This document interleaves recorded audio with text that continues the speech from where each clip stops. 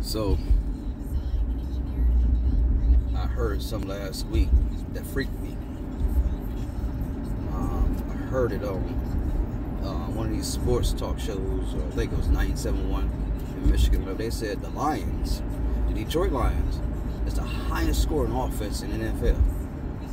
And I almost laughed. I was like, well, I mean, I did laugh. But so today, they scored 0 points. So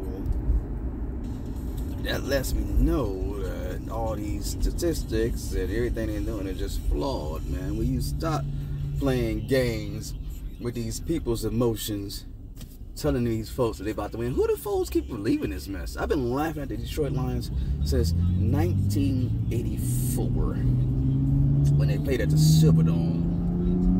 And me and my dad, we had those season tickets. We just go laugh at them every other Sunday. So we're still laughing. So I don't know what's going on.